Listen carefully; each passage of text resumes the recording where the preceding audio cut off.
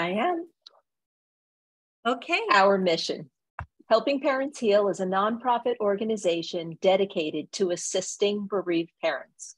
Through support and resources offered, we aspire to help individuals become shining light parents, meaning a shift from a state of emotional heaviness to one of hopefulness and greater peace of mind.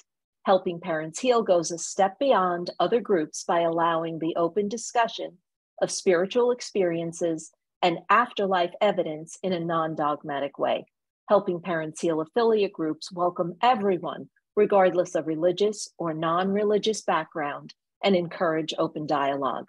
Attendance at all Helping Parents Heal meetings is voluntary. All discussions that take place at affiliate-led meetings are confidential. We hope that participants will learn from and share with each other. Zoom meetings run by leadership are not confidential. These meetings typically feature guest presenters and are posted on YouTube so that affiliate members worldwide can watch and benefit. Neither type of Helping Parents Heal meeting is designed to replace traditional therapy or spiritual counseling. Helping Parents Heal offers a wide variety of speakers, allowing parents to learn about many possible ways to heal. This includes presenters covering progressive topics such as afterlife evidence and connecting with our children who have passed. The views expressed by our guest speakers may or may not reflect the opinions of Helping Parents Heal leaders and members, so we ask that you take from their presentations whatever may benefit you personally. Welcome, everyone. I'm so glad you could be with us tonight, and thank you, Gary. It's just going to be a great evening. Yes, thank you, Gary, and thank you all for being here. And I just feel so grateful. We were just telling Gary how much everyone loved his keynote address at the last conference.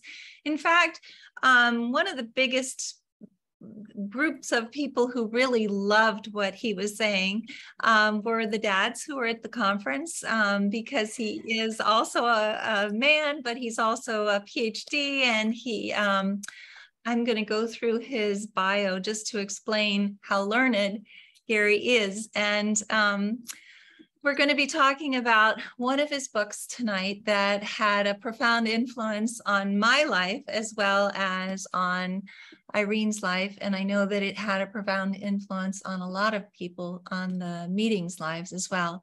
Gary E. Schwartz, PhD, is a professor of psychology, medicine, neurology, psychiatry, and surgery at the University of Arizona at the main campus in Tucson. In addition to teaching courses on health and spiritual psychology, he is the director of the Laboratory for Advances in Consciousness and Health. Gary received his PhD in psychology from Harvard University in 1971 and was an assistant professor at Harvard for 5 years. He later served as a professor of psychology and psychiatry at Yale University, was director of the Yale Psycho Physiology Center, and co-director of the Yale Behavioral Medicine Clinic before moving to Arizona in 1988. In September 2002, he received a $1.8 million award from the National Center on Complementary and Alternative Medicine of the National Institutes of Health to create a center for frontier medicine in Biofield Science at the University of Arizona, which he directed for 4 years.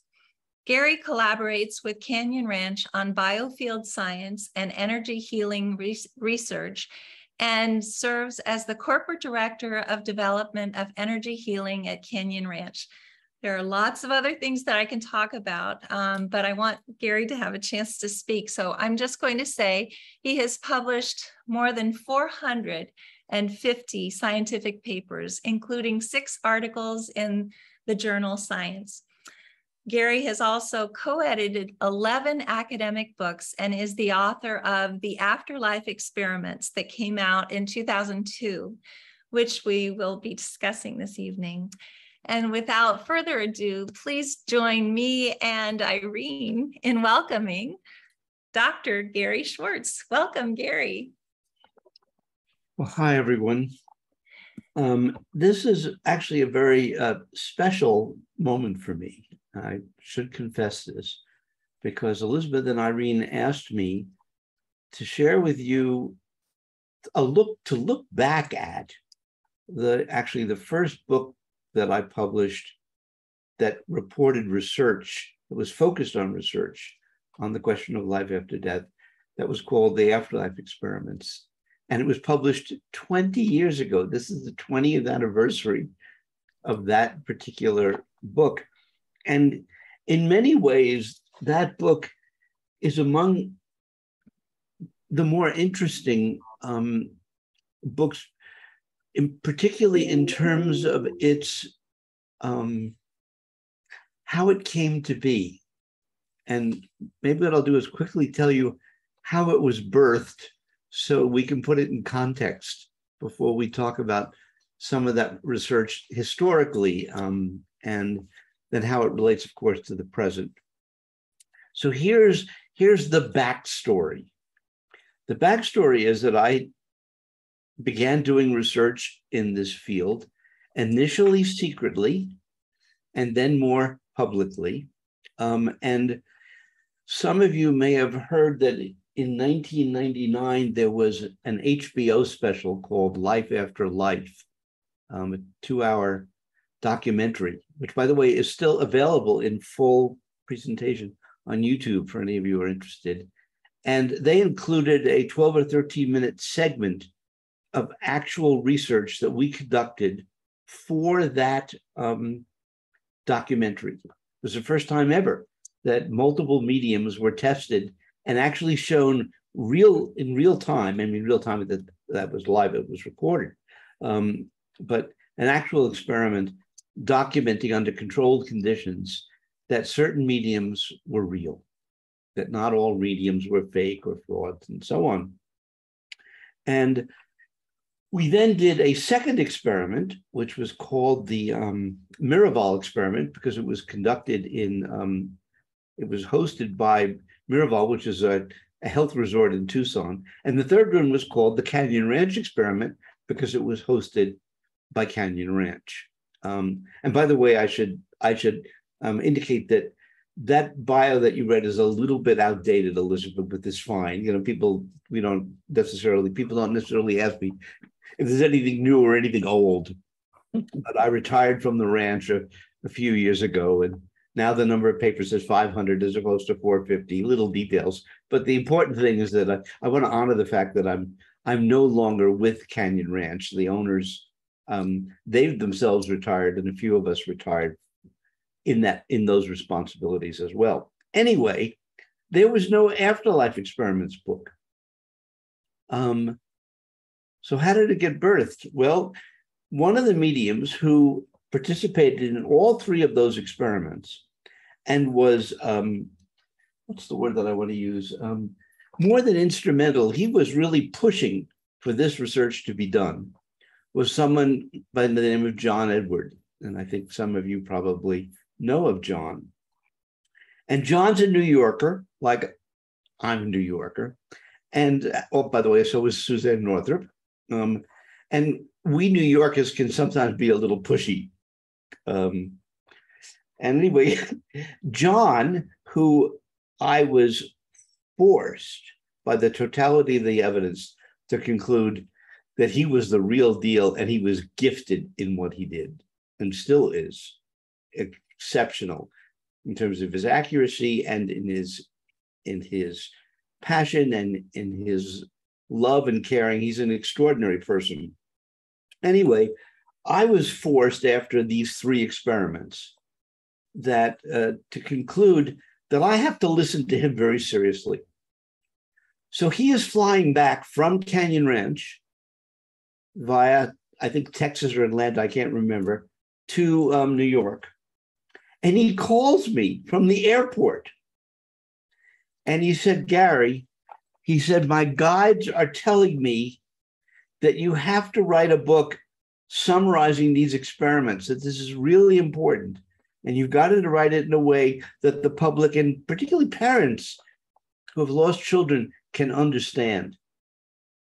He said, you've got to do this.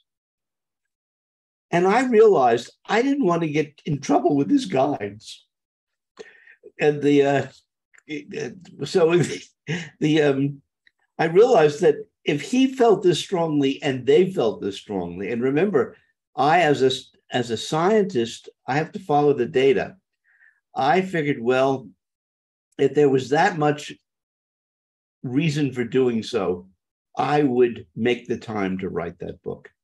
And so we can, in many respects, blame this book on John and his guides. Isn't that interesting? So I want to thank them for this. Before we talk a little bit further about the book, I think it would be helpful. I would love to hear from each of you how it was that the book played a role in your life, Elizabeth and Irene, and also the experiences you had replicating, I think, some of this with either the mediums who were in the book or other mediums as well, because I'm not sure everybody who's on the call knows all that. Would you mind sharing a little of that? Yes, I think that that's a very good idea. I think that it would be wonderful for Irene to speak to that. And also, before she does so, we've had a lot of people asking in the chat, but just privately to me, about your gorgeous room behind you. Could you maybe just elucidate and let people know what's going on there? Thank you. I am in my study, which, by the way, has a sort of a ring of monitors around me because I do scientific work. And my study then looks out into our living room.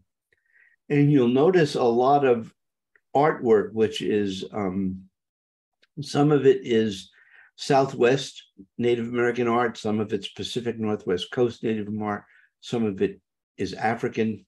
I began collecting many years ago, and then when Rhonda and I got married, and also she had this passion as well, and then we really started collecting as a couple. And we don't have children, we don't have grandchildren, so the artwork becomes partly, if you would, a family. And we also don't have pets, so it's safe to have all this art around. So as a result, we Rhonda likes to refer to our home as the Schwartz Tribal Native Arts Museum. Well, it's absolutely beautiful. And thank you for explaining that. And it's interesting because people keep private messaging me, please ask Gary about it. Anyway, so that's the answer. And I had said that you were so kind to tell us as well. I'd love for Irene to start by explaining her own journey with this wonderful book and documentary. And Sure. Everything that you've done. Thank you. Thank you. After Carly passed, I had always believed in an afterlife, but when she passed, I set my sights on, I had to find her. I knew that the love that we had for each other couldn't die, and that I knew she was somewhere. So I decided to try to take a scientific approach. And of course, thank you, Google. I typed in scientific evidence of the afterlife, and it immediately took me to Gary's book. So obviously I was meant to read the book, and also to find the documentary. That to me was just amazing. Many of us early in grief with our grief brain have trouble reading and comprehending and absorbing, but you can watch videos. So I watched that video over and over and over again. It became part of my life, and it brought me hope. I knew that it was possible to be able to connect with her because of that. And I wanted to make sure that it was someone that had been tested scientifically. And I went on to have a reading with George Anderson that changed my life very early on. I set my goal at the reading that I just wanted to know that Carly was okay and she wasn't frightened when she passed.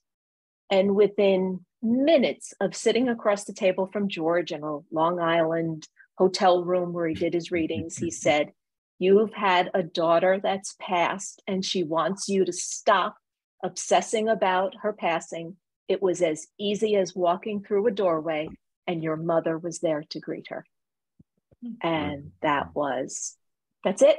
It started the journey. And not that the journey wasn't difficult, but knowing that she was okay, that she was very much alive on the other side of life, changed everything for me. And I went on to have a reading with Laurie Campbell, who was one of the mediums in that documentary, as well as with Suzanne Northrup at an afterlife conference. And she is a hoot. I am a New Yorker as well, Gary. Yes. And she, oh my gosh, she was amazing. She, I won't talk a lot about it, but we did a small group reading, and she pointed to me and just like this, you got a lot of dead people behind you. It's like, a lot of my family has passed. And she went on to bring a lot of people forward. And one of the amazing things that Suzanne did was she said, there are two men in your family riding around this room on a motorcycle, vroom, vroom on a motorcycle. Who are they? My grandfather died in a motorcycle accident on July 4th, 1933. And my cousin's son, named after my grandfather, Nicholas Bello, passed on a motorcycle 70 years to the day after my grandfather did, July 4th, 2013, in a motorcycle accident. So there they were, my cousin Nick and my grandfather riding around the room with Suzanne Northrup. So it was incredible. And the book is amazing. Every once in a while, I'll pick the book up, reread it, and you always just find something new. So thank you very much, Gary. Well, I feel really fortunate to be so close to where you're doing these incredible studies. And actually, one thing that one of the reasons that I found you initially was because of the fact that Morgan was at the University of Arizona, and he was on an exchange program in China, in Nanjing, China, when he went to Tibet and passed at the base camp of Mount Everest, which is this is the last picture that he took that was on his camera when he was in Tibet, actually. And having you there at that university was so significant to me. And I've been able to visit your lab there, which was absolutely amazing as well. And perhaps maybe this would be a good time, because when I visited it, it was specifically to see about the soul phone and the studies that you're doing there. Maybe you could just tell us a little bit about that right now, just so that people know what you're doing in this laboratory that's so amazing. Sure. And I'd be happy to do that. And I had you're bringing back and refreshing my memory about this. It's very special. But before we do this, I have to ask Irene a question and then make a comment. Okay. First of all, Irene, when did your son pass? My daughter passed. Your daughter, I apologize. That's okay. February 17th, 2013. 2013. So this was already 14 years after that documentary. Mm-hmm. But because it was on YouTube, you were able to find it. And that documentary you went and watched, you said multiple times, and it was inspirational to you. And I presume then that the experimental part was meaningful, the part at the University of Arizona with those mediums. Absolutely. That was the only real part of the documentary that was the evidential part. As you know, it was the proof. It was the proof. The proof. Yes. It was the proof. Yes. Okay. And also, Elizabeth, when did your son pass? He passed in 2009. So it was the 20th of October of 2009. And I actually had a shared death experience with Morgan. So he was on the ground. He was not responding. He wasn't breathing, and he was undergoing CPR. And his roommate, when I called and I was able to get him on the cell phone, told me, Miss Poisson, I don't think that it looks good. And I asked Colin to put the phone up to his ear, and I told him that we loved him, that we were proud of him, and not to be afraid. And I had the most incredible hug from Morgan. And I didn't know what I believed at that time, but I certainly didn't ever think that this was going to happen. And I just, all of a sudden, I was in such bliss. I was so taken with this hug that I got from Morgan. And my husband was sitting next to me at his desk, and he said, "Let me speak to him." And I said, "No, I'm so sorry. He can't talk to you." But I just knew he was in a wonderful place. And I was so heartened. I mean, it was such an amazing thing to know that at the University of Arizona, where my son had spent almost 4 years, he was a senior when this happened, that this groundbreaking research was being done. And I just felt so grateful to be able to be so close to something that like this that was happening, that was saving so many lives. So anyway, I also just want to say that Irene also had read many books by George Anderson, but one of them, the Walking in the Garden of Souls, is one that I had also read, that she actually called her Bible. And I think that that came out in a reading with Suzanne Giesemann as well. And that was just such an amazing thing. So there are so many things that have happened as a result of the work that you've been doing, Gary. So we feel very fortunate and very grateful. And it is amazing. I guess I hadn't realized when we asked you to come and speak about this book that it was the 20th anniversary, which is wonderful. Yeah, it's very special. And I pay attention to coincidence. And so I find it most curious, Irene, that George Anderson was so important in terms of being evidential for you, and is obviously meaningless for Elizabeth. But it was one of the few stories I was trying to think, well, is there any particular piece of data or evidence? When people ask me, of all this work you did, were there any particular pieces of data where you were, as a scientist, forced to face the fact that all of this and more was real? And if you ask me what was maybe the top of all of it, it was a moment that I had with George Anderson in the HBO special Research, but it wasn't on the documentary. And I may have mentioned it in the book, but I don't remember. But I'll give you a little bit more of the backstory because it's extraordinary. George Anderson, who I had not met, matter of fact, I hadn't met any of the mediums except for Laurie. Of the five, I had only met Laurie, and then the others came to the University of Arizona. I knew of George Anderson because I had read a book that was written about him, and I'm trying to remember by a writer, a popular writer. So I knew about the claims made about George, but I'd never met him. And as you know, George is a New Yorker. He's relatively short, deeply Catholic, and he's relatively quiet. At least he was in the context with me.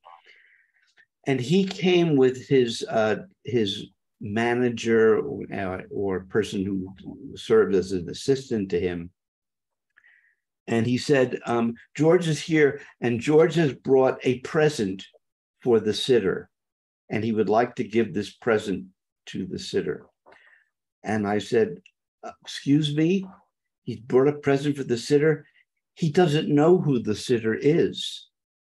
I don't even know who the sitter is because the sitter was kept secret from me and was selected by the producers of the TV show. So people couldn't argue that somehow I was in cahoots with the medium who was on the TV program who could be giving them this information. And to make sure that the TV people weren't in cahoots, we agreed that I would pick a sitter that they didn't know about, so that we could then each of us would be held accountable. All right. So I said, how could you have a present for the sitter? You don't even know who the sitter is. And I said, this is not part of the research. So I said, however, if after we finished the formal experiment on camera, if you then would like to share this present, I'm happy to make it possible. So then George, he gets hooked up. We were recording EEG recordings, both from the mediums and from the sitter. And George did the reading. And as you know, his reading in terms of just numerical accuracy was the highest of the 5, and that was reported in the book. After the meeting was over, his assistant then knocked on the door and said that he would like to have the president brought in. The president is then brought in, and George explained that very often when he did readings then, and he's since repeated this to me, that sometimes spirit will come to him a few days before a reading and will ask him to bring a special gift for the reading that's going to happen, partly as a way of this being evidential. Of course, I had never heard of such a thing. I mean, most people have not. And I said, really? And he says, yes, it happens fairly frequently. So I said, okay. So if in the documentary, the medium was on one side of a screen and the sitter was on the other, so they couldn't see each other, particularly when they're looking ahead at the camera. And so the system brings the package in. It then gets handed to the sitter. The sitter opens up the package and breaks down into tears. Why?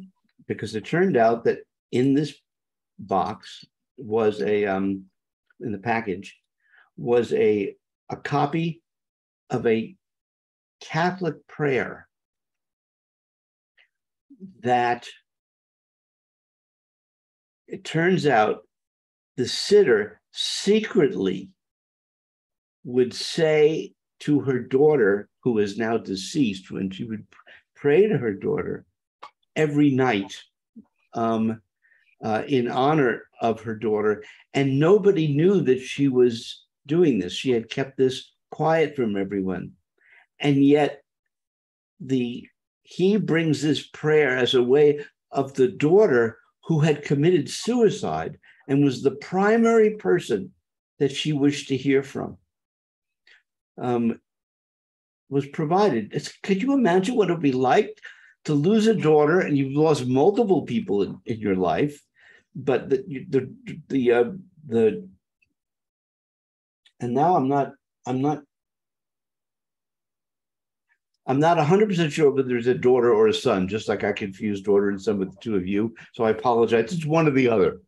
But the critical thing is that prayer was the one that was said, and that could you imagine what it'd be like to receive a spontaneous gift from a medium ahead of time, but as a capstone to after having had this incredible reading in general? Gary, well, Gary, yes. Yeah, okay. I just wanted to add that, I set my intention with George to find out that Carly was okay when she passed and not frightened. And he gave me a gift, and he gave me a picture of St. Joseph, who is, he said, your daughter has a gift for you. He told me right away, and then went on.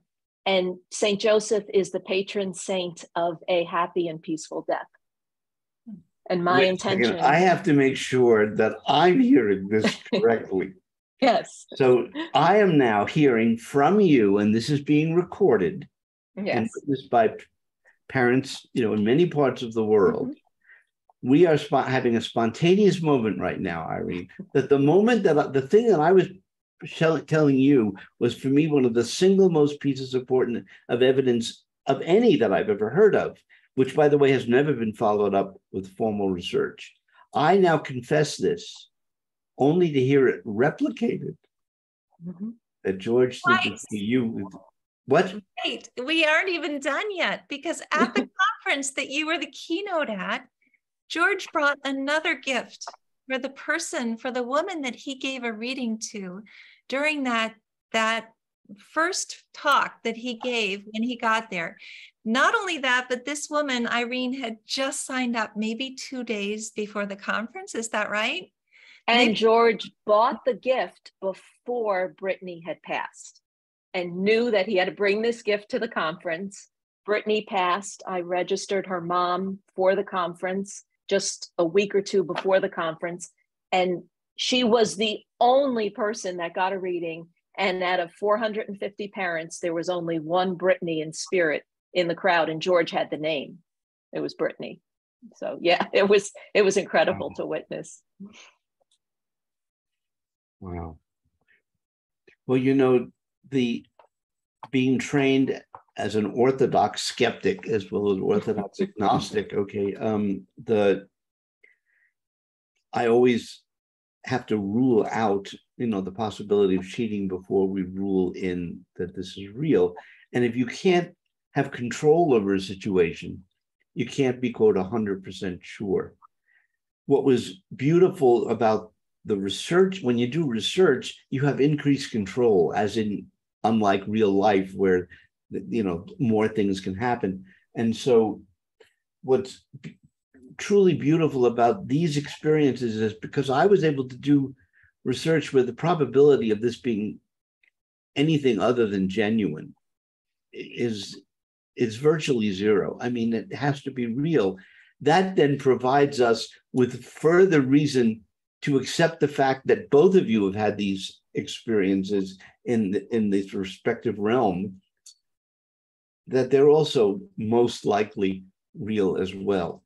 And George really deserves.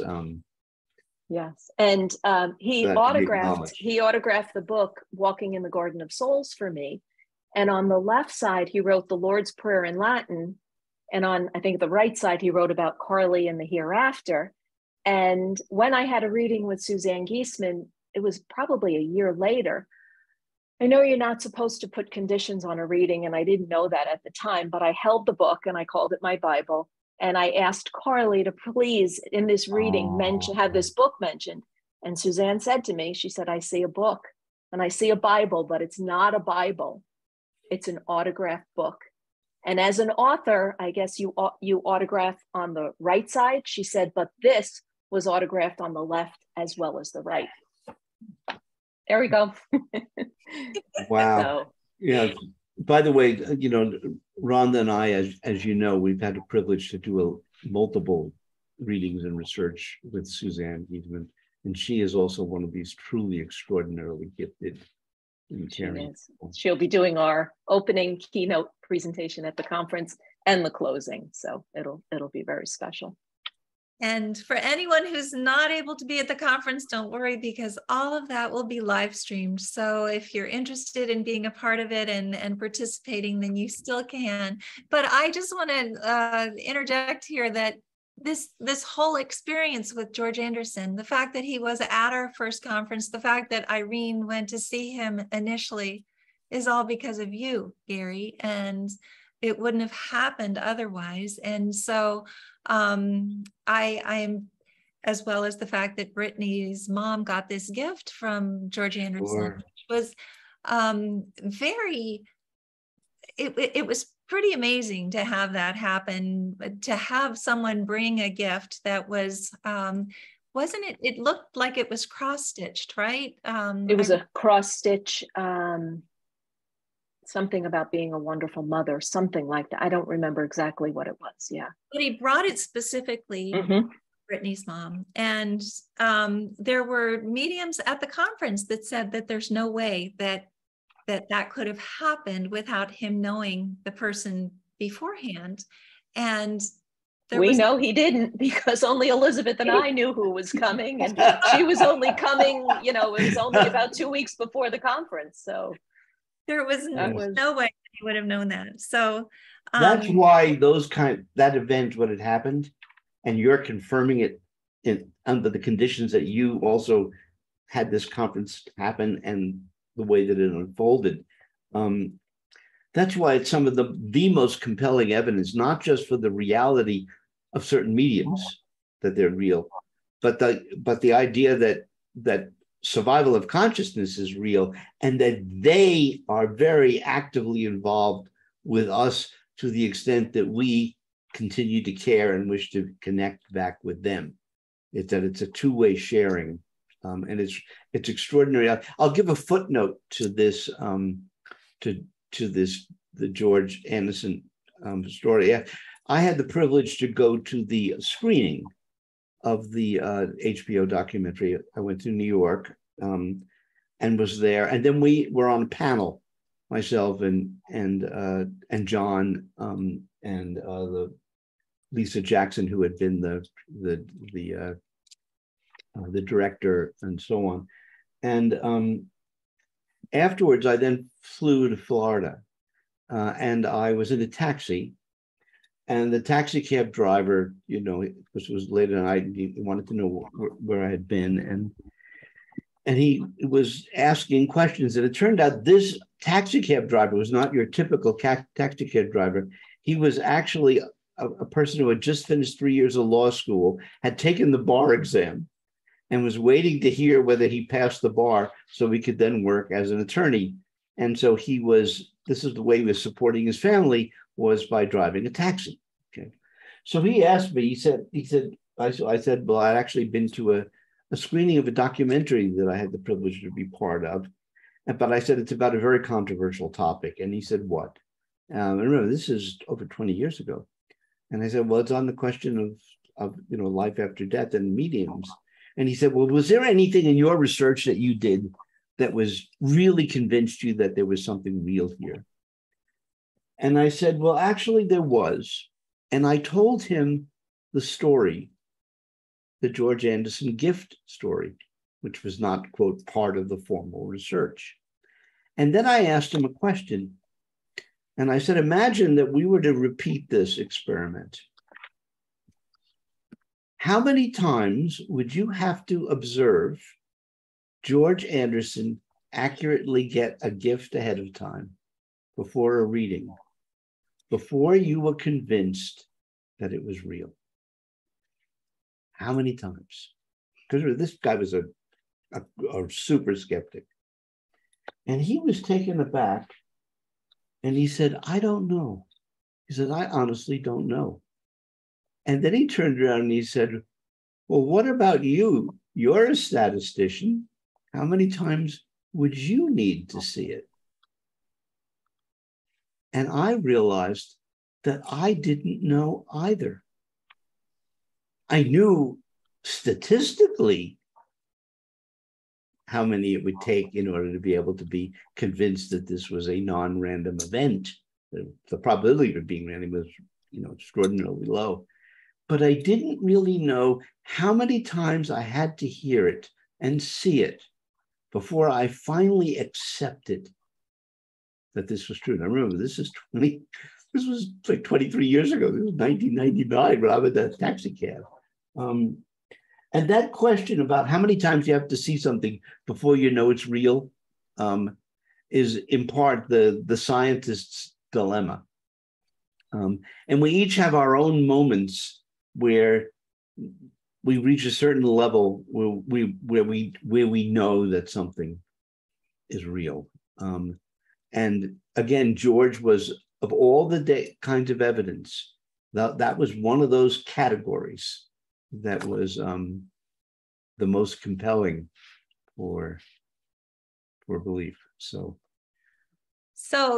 being able to have George Anderson bring that gift was an amazing gift to you as well, obviously. Exactly. And continued to do this for years, for obviously more than 20 years now.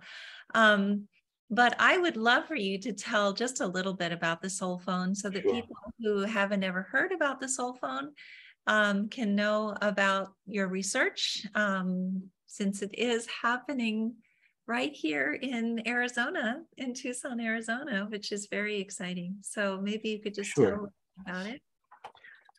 Well, I have a background in electrical engineering. Also on the sidebar, I have a background in music. I played the electric guitar, which also was electrical.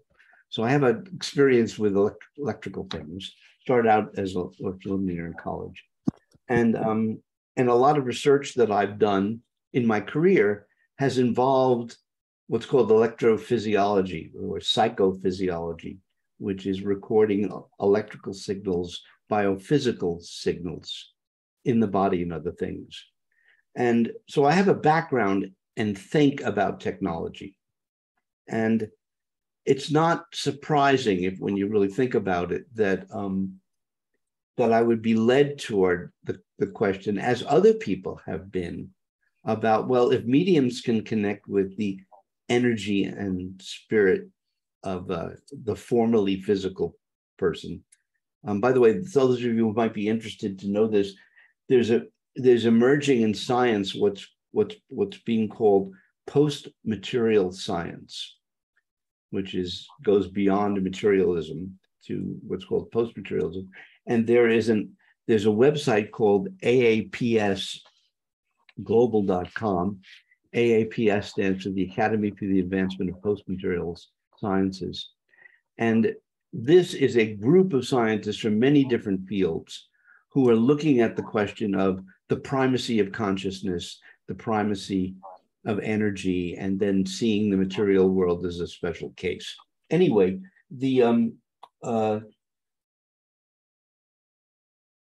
and by the way, Mark Anthony's recent book about frequency in the soul is again the bridging of physics and consciousness and spirituality and so on. So the question was, could we improve upon the capacity to connect with spirit by using state-of-the-art technology and theory to build a technology which would make spirit communication with us possible. And I'm not sure how many of you remember this, but there was a time before Zoom. There was a time before we could sit. I mean, I'm sitting in my study right now, surrounded by monitors. And in front of me, the view that I have is what's called the gallery view. So I see right now 25 faces on the screen. And I know there's 157 people right now all over the world who are currently online. And we can have this conversation in real time, globally. And that's what makes this possible.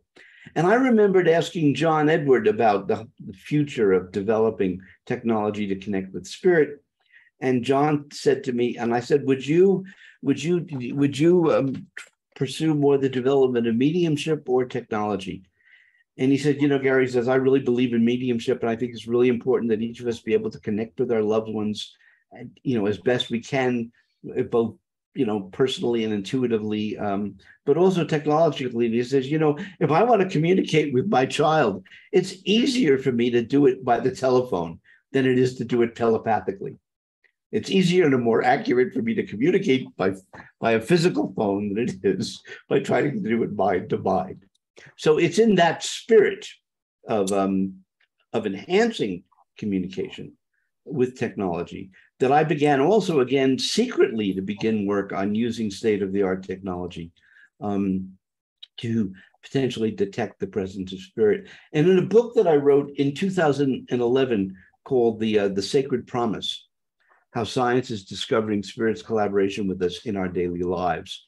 It's one of the first places where I reported on that early secret research using state-of-the-art technology, for example, to detect single photons of light in a pitch black environment, and then to see whether we could detect the light of spirit, and the light that was generated by spirit. And I think it's very meaningful that in the mission statement, Irene, you talk about use the phrase light and parents, and I don't know what's the exact wording. Shining light parents. Shining light parents, okay, because we're talking about shining light spirit.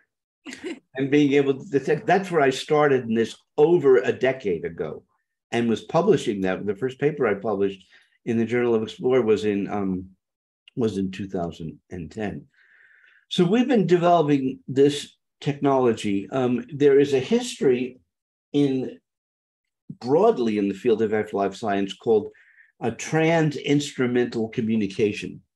where earlier pioneers used whatever technology they had, whether it was radios or it was audio tape recorders or whatever technology they could have, they could try to give spirit the opportunity to use. But this technology is not designed for maximal, optimal or maximal capability of spirit to use it.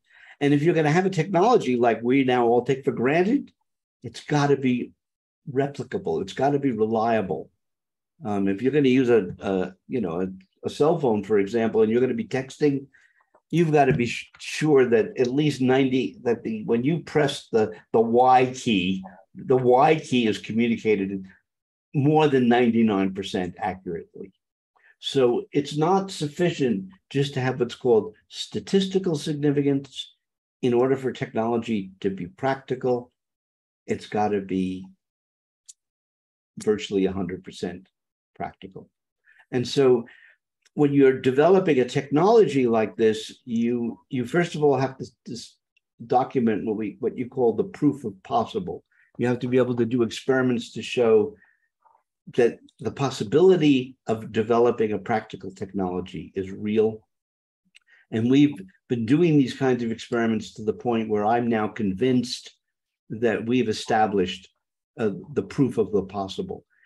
Then you have to take it to what I call the proof of the probable, which means you have to go from something which is utterly impractical from a technological, from a useful point of view, but absolutely definitive in terms of showing that you could detect the energy of spirit under controlled conditions. You have to get to the point where all of a sudden you can start getting replicable results within a relatively short period of time.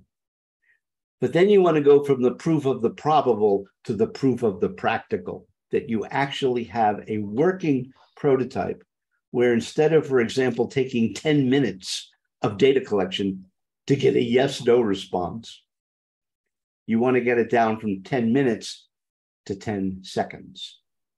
And it's that final jump from the 10 minutes to 10 seconds. I mean, we were talking about 10 hours of data collection at one point. Then we got to 10 minutes. The goal is to go from that 10 minutes to the 10 seconds. And that's when you have breakthrough. That's when you're not just simply, we're seeing the light toward the end of the tunnel, but we haven't gotten out of the tunnel and into the light. And the engineer that we work with, Steve Smith, he refers to this as tunnel emergence. Now, by the way, I should also share with you that the term soul phone was a term that came to me, that quote, I coined.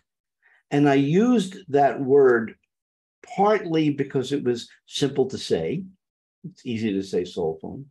I use that term partly because we're talking about some of the deepest concepts of humanity, which is spirit and soul.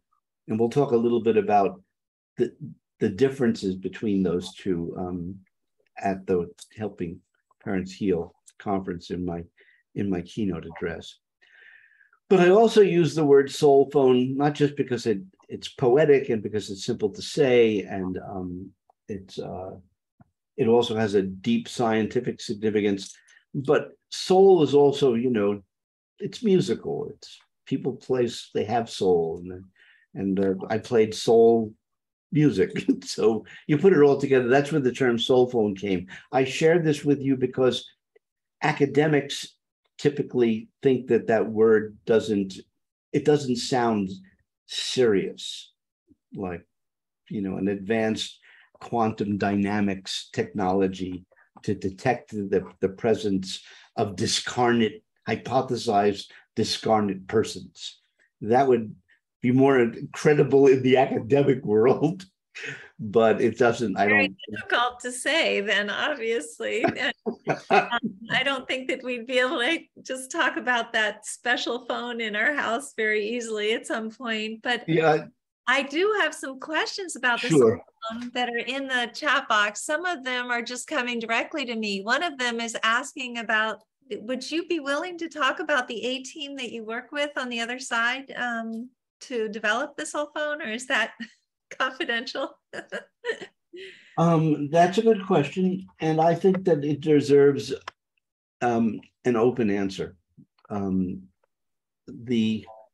we have been privileged over the years to having an increasing number of post-material persons who are actually quite distinguished become not just involved with this research, but the leaders of this research. And the evidence for these people's participation, I have to be very careful about how I say this, but the bottom line is that because I'm a scientist, I require multiple mediums independently receiving evidence of people collaborating with us under controlled conditions where they wouldn't know, or they wouldn't know that person X was participating with us. Once it becomes publicly known, for example, Albert Einstein or David Bohm have been actively participating in this research for years, you can no longer have mediums be the ones to validate that they're working on the team. So it's sort of like you can't, what's the term of the jury? You can't give information to the jury that will cloud the jury's information and minds. They need to be, so to speak, unbiased. Anyway, the answer is that we've been privileged, and that I've also been privileged, and I should say this, and is because I ended up marrying someone whose mother had passed, and she developed the capacity to connect with her mother after her mother passed, and went on a journey and obtained very accurate information. And this was Rhonda, my better half, and she ultimately published a book called Love Eternal, which chronicles her journey on this evidential path to becoming concluded her mother was still here and involved with research. And if I remember correctly, it was in the second edition of that book that she revealed some of the early work with the A team in that book. So there is some, we do talk about it somewhat publicly.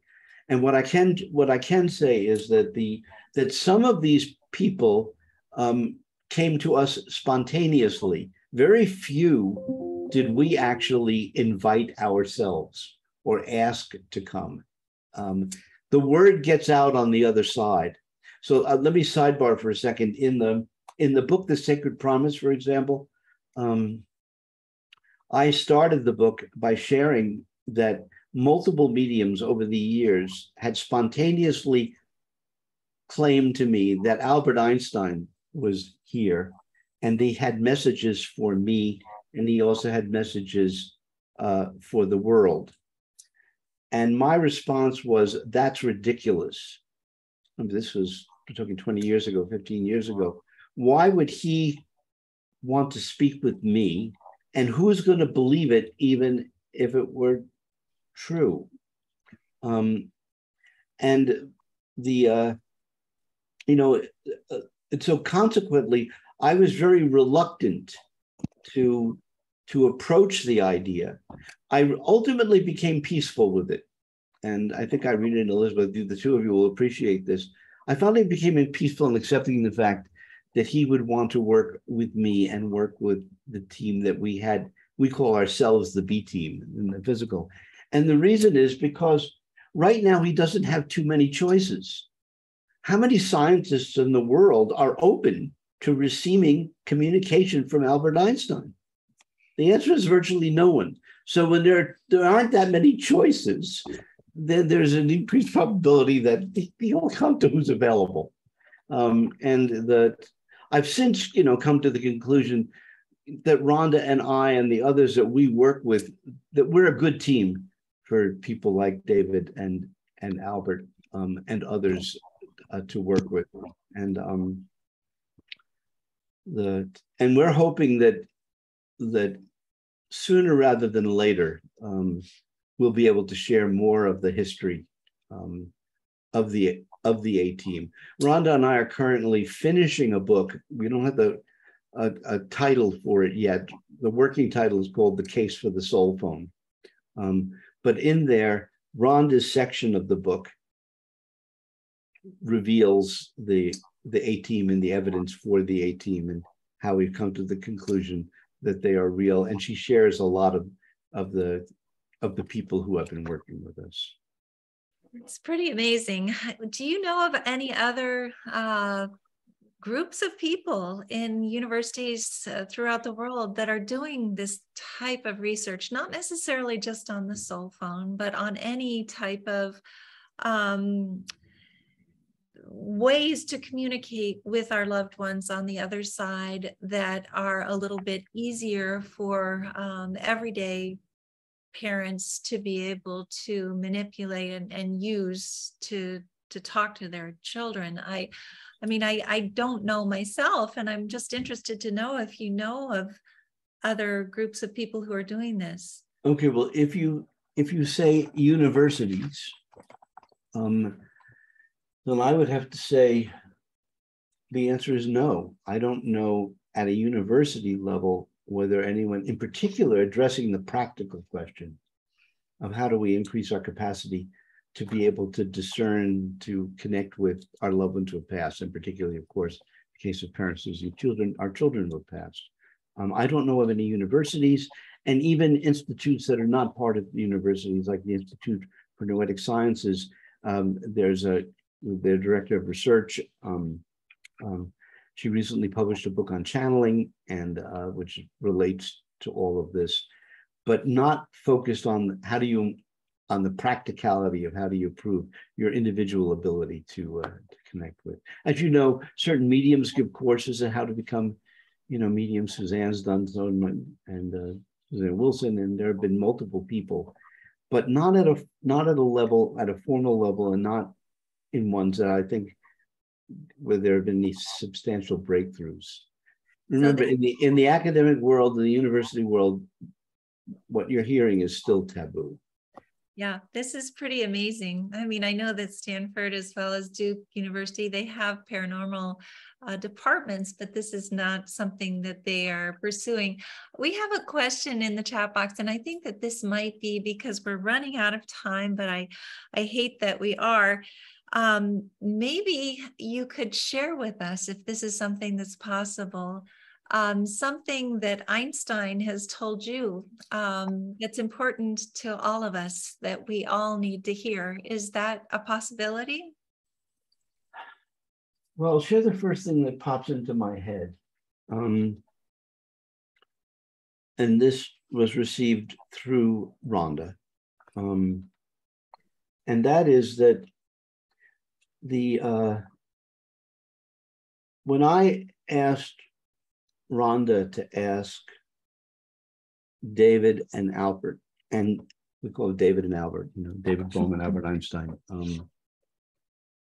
what was the essence of a scientific approach to understanding what, quote, spirit is, i.e., how do they exist in a post-material realm? And therefore, how would we develop technology to communicate with them?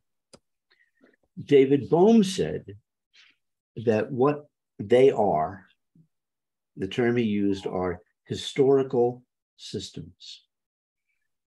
That literally the history of everything that we are, from the micro to the macro, from the quantum through the biological organ system and our consciousness, all of that, he said, was preserved in the, quote, vacuum of space as a historical system. And those are very deep terms. And Albert Einstein then complemented by that by saying, and we are, his words were, living signals. Not just living energy, but living signals, which means that we can communicate, that we can interact, that we literally are, quote, broadcasting in the deep meaning of that phrase. And the parallel complementarity between the fact that we're historical systems and we're living signals, and therefore our loved ones who pass, all of that and more is preserved, is very special. It is. It's beautiful. And I can't tell you how grateful we are that you were able to join us this evening. I think that this has been a wonderful introduction to you speaking to the conference as well. And again, anyone who is not going to be at the conference, although we have 900 parents who are joining us, I know a lot of you aren't able to join us. We will be streaming his keynote live. If you aren't able to watch it the same day, it's going to be recorded, so you'll be able to go back and watch it, and you can watch it as many times as you want to over the 2 months after that. So I'm very grateful for that. Please tell Rhonda that we're grateful that you spoke to us this evening and to leave time to do so. And thank you, Gary. Thank you. I'll always be so grateful for what you have done and what you continue to do. Thank you. And it's been a privilege to be part of the team. Oh, thank you. And we always ask everybody to unmute and to say thank you and good evening. So if you all would like to do that. Thank you. Thank you. Thank you. Thank you so much. Dr. Schwartz. Appreciate it. Thank you. Thank you. It was Thank amazing. you. Awesome. Thank you. Thank you. Thank you. Thank you. Bye. Bye, everyone. Yeah. Bye, everybody. Bye, everyone. Thank you. Take care. Thank you, Gary.